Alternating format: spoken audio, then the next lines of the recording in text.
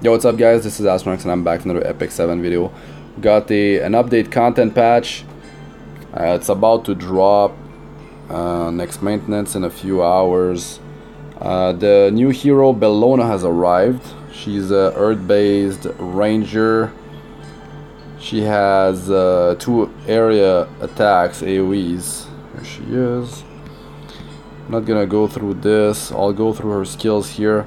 Attacks the enemy with a fan, dealing damage proportional to the enemy's max health. If the caster's stack focus is more than 5, loses all focus and activate Razor Wind Fan. So with the skill 1, you can activate the ultimate if you have 6 focus or more. Because it states that the focus has to be more than 5, so 6 plus. And her skill 2 is an AoE. After awakening, attacks all enemies by waving a fan. Damage dealt increases with more enemies. Grant the caster immunity for 1 turn after attacking. So this is a 3-turn cooldown. It doesn't say... I guess it's a 3-turn after skill ups. Well, we'll know when it drops. But yeah, you gain 1 focus with skill 1, skill 2, and the ultimate skill 3. You get 3 focus. And yeah, the ultimate is attacks all enemies by creating a powerful gust of wind with a 65% chance to decrease defense for 2 turns. Effect chance increased by 20% when Razor Wind Fan is triggered by Windbreak Fan. So basically, you could open up, if let's say you're manually, even the AI will use the ultimate first usually. So you gain 3 focus, then you're like, okay, use the second skill, now you're at 4 focus, and you use the skill 1 twice, you're at 6 focus. So if the caster stack focus is more than 5, loses all focus. So I believe that you're gonna have to attack an additional time for it to trigger. It could actually trigger as soon as you get 6 focus, because it's gonna be more than 5. That's why they said if the caster stack focus is more than 5. So you use the ultimate, you use skill 2, you're at 4, and then yeah, you're gonna have to use 2 more like skill 1, and then you're gonna be at 6. Then it's gonna pop. Oh wait, Windbreak Fan will not attack. It's gonna be replaced with Razor Wind Fan instead. Yeah, Windbreak Fan will not be used.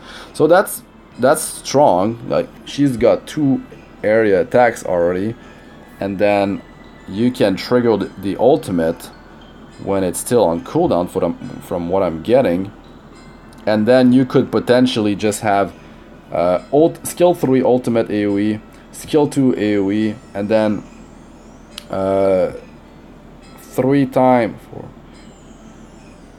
2 times skill 1, and that second time is going to become the ultimate. So yeah, a lot of AoE, and I believe like probably like the chance to decrease defense. Actually, yeah, it's probably gonna get increased with skill ups up to like 15% increase, so it becomes 100% when you trigger it with skill 1. Anyways, cool stuff.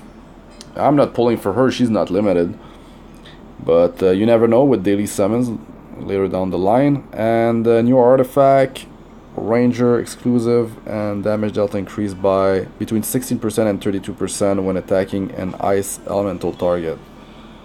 Yeah, like, she sounds really strong for Banshee, and this looks strong for Banshee as well. Yep. So drop rate up for both. And Bellona's side story, 2 keys to freedom. So we're gonna get a bunch of rewards, always good.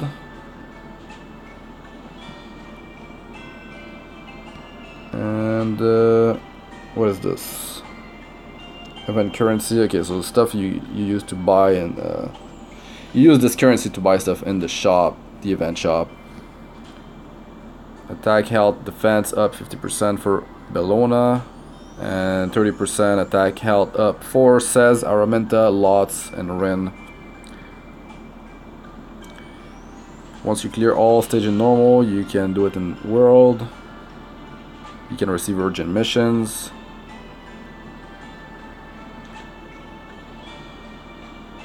And okay, Dragon's Rat, Curse Ash, Slime Jelly, Malagora Seed, nice. Okay, so a bunch of stuff, like the usual deal here. And a bunch of leaves, really good. Any gold transmit stone? Silver all over the place here. No, so it's 3 silver this time. Now this thing is real cool. Artifact selling, limit breaking, improvement. So when you sell artifact 3-star or higher, you can obtain a new material, a new resource called Powder of Knowledge. And you can exchange those for a new 5-star limit breaker, Bottle of Knowledge. So that's really good, especially for free-to-play players. You can actually limit break the super rare artifacts. Now I did feed some of my 3-star artifacts just for purely for experience, and I'm sure a bunch of other players did the same, so that's unfortunate there. We could have gotten those a couple powder of knowledge. So it won't work, of course, on artifacts from side stories and challenges. Powder capable of dismantling items containing mysterious power and transmitting the hidden knowledge within them.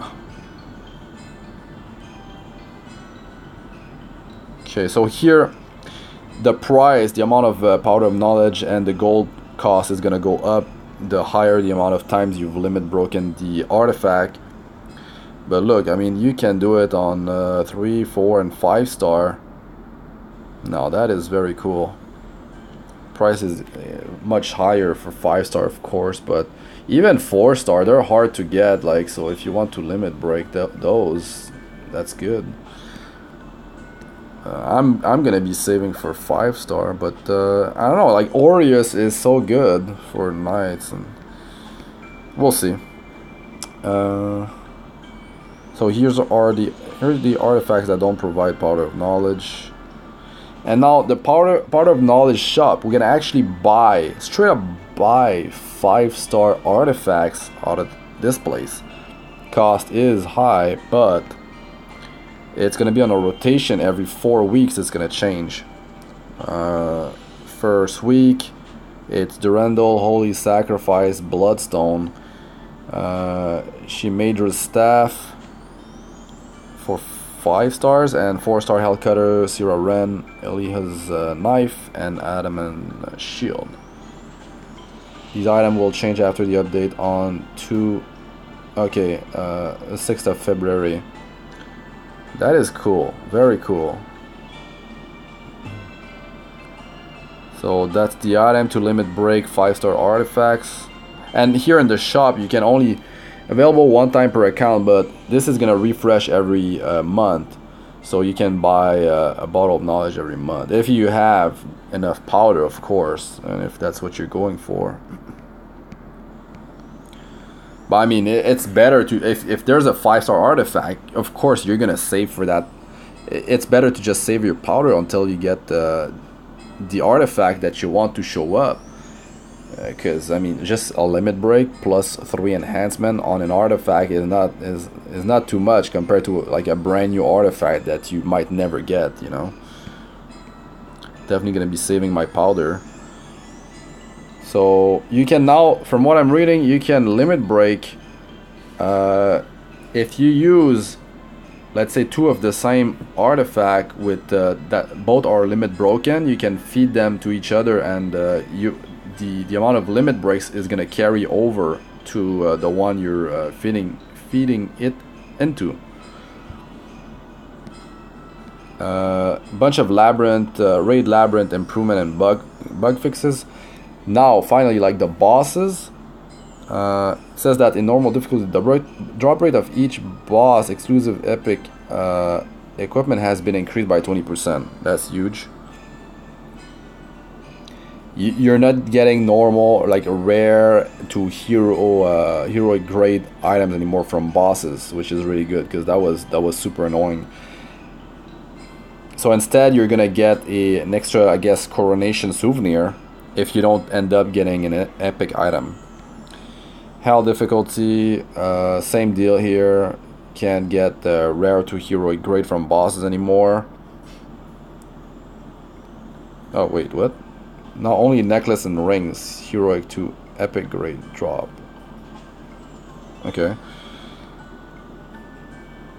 So you can't know which items you're getting now. They're gonna be sap covered items. You see, like in the image. So you can't like figure out a path to get the best items like I've been doing so many times. They're really like, you can't reset drops on the same week, and now you can't like take the best path to get the best drops because you don't know what you're gonna get. So I guess it's not gonna be as time consuming for me as it was before, and for other players that have been doing the same. So I guess that's a plus, but we cannot like min-max and get like best stuff for the least amount of labyrinth compasses anymore. So yeah, they will be revealed in the screen like this. You'll see the garbage like Crow got here. Anyway, so there's some new stuff being added to the logistic officer shop. It's actually pretty good. Nightmare Mask for 3 and the Heart of Hypocrisy for 3. Like, you could spend like a few days trying to farm one of these if you're unlucky. So a lot of players are going to be happy about this, I'm sure. And there's a new necklace here for 10. It looks pretty good. There's a picture after. Necklace in hell as well. The stats are fixed, but then it's random, of course. It's a neck with attack percentage, so it's not crit damage, but still attack percentage. It's good. Depends where it's gonna roll, but Unity. Here's the difference. Normal one is Unity set, and the Hell version is on the Rage set. Stats are better on the Rage set, of course. It's from Hell, but if you want the Unity set, you're gonna get the one in normal. So some bugs with monsters and stats have been nerfed.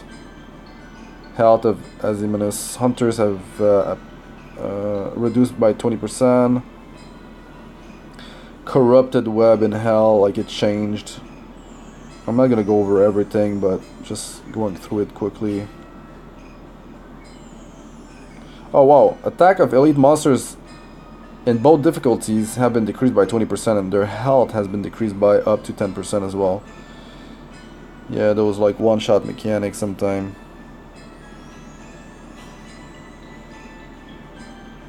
So this is just a skill description change. Okay, yeah. This was like a bug on Carcanis. He was using Crush when the health was above 50%. Now, if you're entering the raid labyrinth for the first time, roll capital as Macalis, you will be forced to do the first area first until you kill Devourer Rakan, and then you can unlock the rest of the areas. Kind of weird, because like for some, like Secretary Rivera seems to be easier than Devourer Rakan, so this could be unfortunate for some players. And another thing that's unfortunate is that you cannot go in other areas to potentially, just like if you're trying to, you cannot kill any boss. Let's say you just want to kill the elites to potentially just get the epic crit ring, you can't do it anymore. So yeah, or just try to get heroic items to get like part of the Unity set or the Rage set. That's not cool. But I guess they're trying to help the player base. I'm sure some players like cannot kill bosses, and they could have killed the elite. So now if you can kill the boss, you just go farm tier 4 speed items in the just the normal labyrinth, that costs 1 labyrinth compass to enter. Now that's pretty cool. Hero close-up function. Can take some nice screenshot, make some nice thumbnails finally. Cool stuff. So Kisei and the artifact Alexa's basket move to the normal Covenant summon pool. And some description fix. Karen. Vigor from Can cannot be dispelled. Okay. Sid's increased speed buff expire at the end of a turn. The effect of the skill Wind Resolve no longer carry over into the next turn. So I guess there was a Sid was a bit stronger there. Wind's Resolve. Okay. Sometimes Silkstorm Arrow did not activate properly during auto battle. That's good. I use Soak a lot, so they're fixing that. When someone's been telling me that I've been calling Diane, but it could be a D-in. Let me know which one it is. I'm not quite sure at this point. So yeah, her effects were carried over on the next battle and hunt. That's odd. Okay, I've never seen it, I believe. Strength of Barrier given to random heroes by shooting Star Akatis. Resurrection magic has been doubled. That's huge.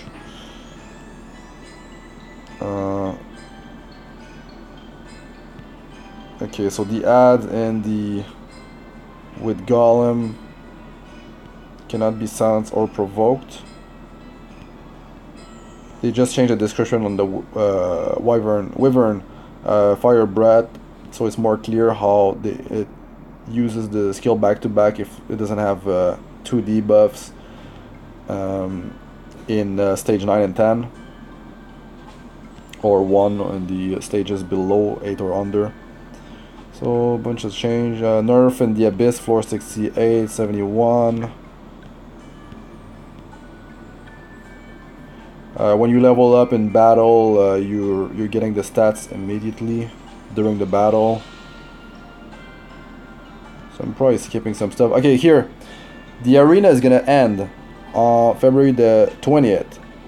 So it's important that you go and you save your conquest points, right? Because you want to get the unknown slate if you haven't. The thing that costs 2,800 or 2,700. This you can use on a 5-star hero to increase their memory imprint by 1, the rank of their memory imprint, or just unlock it if you haven't already. So that's huge. You use that on a limited hero, and you're getting their memory imprint unlocked if you haven't already. Definitely get that. I mean, that's way more important than the gear that shows up in there. Like the gear is not that big of a deal. It's good, but it's all random where it's gonna roll and how the rolls are gonna be. Definitely get the unknown slate.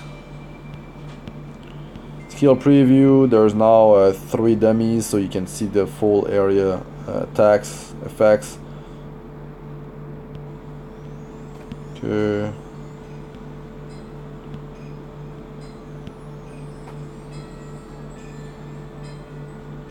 Okay, music has returned to the original one, and correct background music played during certain stage. Okay.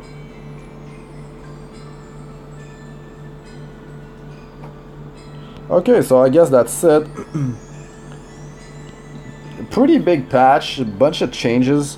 This hero that's getting released is not limited, so I mean, she looks good though. For Banshee, even for PvP, like just straight up defense down on her ultimate. That's huge. And then you have double AoEs. Yeah, 65% chance is quite high. It probably goes up to 80% chance with skill enhancement. And multiplier on that thing, we'll see what it is. And the more enemies, the more damage this skill 2 will deal. So arena, you start, it's 4v4, and this is damage proportional to the enemy's max health as well. That against bosses is gonna Probably be amazing. They scale with crit damage, and she scales with attack, and you want her to have high speed, like they say. They say stack attack and speed, but yeah, that's pretty much the usual on an attacker. And you want her to cycle through her things. Like if you can get her to go quick with her turns, you could have a pretty high uptime on the defense down debuff, and it's an AoE too, so another plus. And the chance to land goes up 20% when it triggers with when you have 6 focus. Skill 1 get replaced by skill 3 from what I'm getting. The immunity for 1 turn, that's a plus, but I mean, yeah, it's nice to have with all the debuffs going on in Banshee especially. So that's cool. Yeah, that's good. You could use her with lots, you know. Wow, that could be crazy. Yeah, it could be crazy. She goes. Wait, yeah, but she would have to go first. Yeah, it depends how much what's her base speed is. You like pop the ultimate, lot goes, give another turn, and she used skill 2. Now there's defense down on a few target or all or no one if you're unlucky. And then in arena 4 targets, so this is gonna deal more damage, skill 2, and then she's got immunity for 1 turn, so the enemy is now going, whoever's left, depends on the multiplier on these skills. It could be not that high. I mean, it already has defense down, but I mean, if she's super powered up, you've got your best gear onto her, she could be very dangerous. I mean, you're not gonna one-shot stall teams, but this could be interesting. Yep, well, good luck with the pulling, guys, if you're going for her. This new artifact, that's straight up damage increase against ice elemental target.